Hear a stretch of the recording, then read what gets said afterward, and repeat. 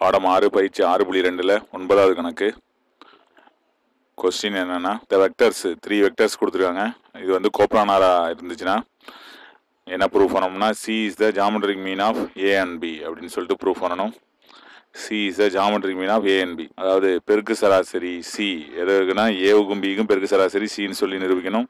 இந்த 3 வெக்டர்ஸ் வந்து என்னவா இருக்குது, ஒரு தள வெக்டர்கள் அப்படின்னு சொல்லிட்டு நம்ம எடுத்துக்கணும். ஒரு தள வெக்டர்கள்னா என்ன, கோப்லானார்னா என்ன அப்படின்னா அதோட முப்பெருக்கம் ஸ்கேலர் முப்பெருக்கம் வந்து 0 இருக்கும் அப்படின்னு சொல்லிட்டு நம்ம இதுக்கு முன்னாடி இருக்கக்கூடிய கணக்குகளில் பார்த்துருக்குறோம். அதை தான் இதுலேயும் எடுத்துக்க போகிறோம். இப்போது டைரெக்டாகவே நம்ம சம் போடுறோம். பெருக்கு சராசரினா என்ன, இப்போ ஏபிசி அப்படின்னு 3 நம்பர்ஸ் வந்து இருக்குது, பெருக்கு தொடரில் இருக்குன்னா இதில் பிங்கிறது என்ன, B squared equal to AC, B equal to என்ன கிடைக்கும் நமக்கு அப்படின்னா ரூட் ஏசி அப்படின்னு கிடைக்கும். இப்போ பிங்கிறது என்னென்னா ஏசியின் பெருக்கு சராசரி அப்படின்னு சொல்லிட்டு நம்ம எடுத்துக்கோம். இப்போ 3 நம்பர்ஸ் வந்து இருக்குது அப்படின்னா B squared equal to AC பெருக்கு தொடரில் இருக்கும், அல்லது B squared equal to ஏசினா B என்பது ஏ கமா சியின் பெருக்கு சராசரி அப்படின்னு சொல்லிட்டு நம்ம எடுத்துக்கோம். இது வந்து நம்ம சீக்வன்ஸ் அண்ட் சீரீஸ், அதாவது தொடர்களும் தொடர்முறைகளும் அப்படிங்கிற பகுதியில் நம்ம பார்த்துருப்போம். இதை தான் இங்கே யூஸ் பண்ண போகிறோம். இப்போ நம்ம வந்து இதுக்கு பேர் வைக்கிறோம். என்ன அப்படின்னா ஏ vector equal to AI plus AJ plus சிகே அப்படின்னு ஒரு பேர் வச்சுக்கிறோம். அடுத்தது பி வெக்டர் அப்படிங்கிறது என்ன இருக்குது, ஐ ப்ளஸ் கேன்னு இருக்குது.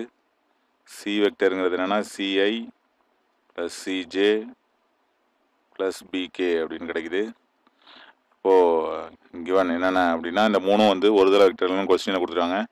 அப்போ ஏபிசி ஆர் கோப்லானார், ஒரு தள வெக்டர்கள் ஏபிசி ஆர் கோப்லானார் அப்படின்னா என்ன அர்த்தம், ஏபிசி முப்பெருக்கம் வந்து 0. இப்போ பாக்ஸில் ஏபிசி ஈக்குவல் டு என்னென்னா 0 அப்படின்னு எடுத்துக்கிறோம். இதில் இந்த ஏபிசியோட வேல்யூ சப்ஸ்டிட் பண்ணோம். ஃபர்ஸ்ட் ரோவில் ஏஏசி அப்படின்னு கிடச்சிருது. செகண்ட் ரோவில் பியில் உள்ளது ஐயும் கேவும் தான் இருக்குது. அப்போ 1 0 1, சி வந்து என்னென்னா சிசிபி ஈக்குவல் டு 0. இப்போ நமக்கு ஏ இன்ட்டு மல்டிப்ளை பண்ணோம்னா என்ன கிடைக்கும், எக்ஸ்பேண்ட் பண்ணோம்னா 0 minus C minus A into 1 into BP C into 1 C, அடுத்தது ப்ளஸ் சி இன்ட்டு என்ன கிடைக்குது அப்படின்னா சி மைனஸ் 0 அப்படின்னு கிடைக்குது. இப்போது இதை உள்ளார மல்டிப்ளை பண்ணுவோம். 0 மைனஸ் சி தான்.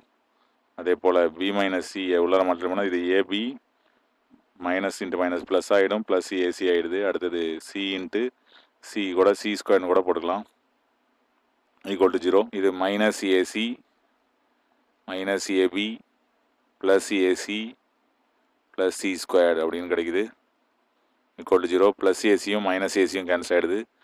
இந்த ஏபியை ஆர்ஹெச்எஸ் சைடு அனுப்பிடுறோம். அப்போ சி ஸ்கொயர் என்ன கிடைக்குதுன்னா ஏபி கிடைச்ச மாதிரி சி ஸ்கொயர் ஈக்குவல் டு ஏபின்னு கிடச்சிருது. இதுலேருந்து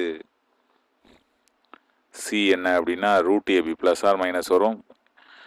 எல்லாமே பாசிட்டிவாக இருந்தால் ரூட்டுக்கு வெளியில் ப்ளஸ் எடுத்துக்கணும், எல்லாமே நெகட்டிவாக இருந்துச்சுன்னா ரூட்டு வெளியில் மைனஸ் எடுத்துக்கணும். அதான் வந்து பெருக்கு சராசரிக்கான உள்ளது. Therefore C equal to root AB, therefore நமக்கு தேவையான ஆன்சர் இதுதான். அப்போது சி என்பது ஏ கமா பியின் பெருக்கு சராசரி, அதாவது ஜிஎம்னு கூட நம்ம எழுதலாம், geometric mean. C is the